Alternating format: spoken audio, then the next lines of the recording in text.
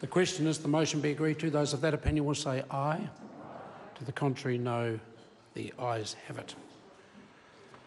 The House comes to questions for oral answer. Question number 1 in the name of Kanwaljit Singh Bakshi. Thank you, Mr. Speaker. And my question is to the Minister of Finance and asks, what reports has he received on the economy ahead of Thursday's budget announcement? The Honourable Stephen Joyce. Mr. Speaker, last week the latest ANZ Roy Morgan New Zealand Consumer Confidence Index was out. Rose 2.2 points to 123.9 in May. Shows that consumers are now more confident in their personal financial positions than at any time since the global financial crisis.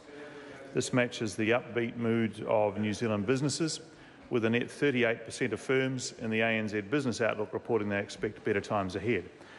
Both of these positive readings are a testament to a strong economic plan which is delivering confidence and growth.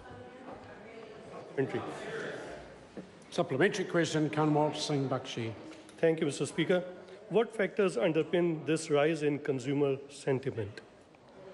The Honourable Stephen Joyce. Mr. Speaker, there are a number of factors underpinning the positive outlook, including strong job growth and falling unemployment.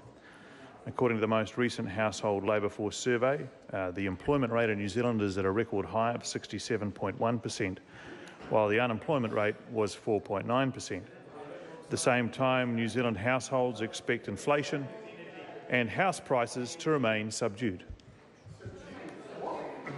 Order. Supplementary question, Kanwaljit Singh Bakshi. Thank you, Mr. Speaker. How does the government plan to ensure economic growth continues? The Honourable Stephen Joyce. Mr. Speaker, one of the government's main priorities is to maintain its strong economic plan to keep the economy growing. We continue to deliver on this with responsible fiscal and economic management, including a series of microeconomic reforms. Budget 2017 will be a further step in that direction.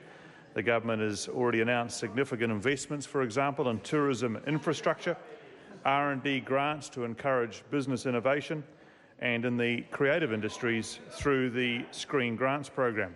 Mr. Speaker, it is only by having a strong economy that we have the opportunity to invest in other areas. Supplementary. Order. Supplementary question. Right Honourable Winston Peters. Since the Minister of Finance places such great store on the Roy Morgan poll, can he confirm that the only seriously trusted politician in that poll in this House is yours truly? Well, I think there's very marginal ministerial responsibility, but I'll let the Minister have a go. Mr. Speaker, with the greatest respect to the member, I suggest that the words Winston Peters and trusted politician are a contradiction in terms. Order. Supplementary question, Kanwaljit Singh Bakshi. Thank you, Mr. Speaker. How important are international trade links to New Zealand's economy? The Honourable Stephen Joyce. Mr. Speaker, as a small, open country, we must trade our way in the world.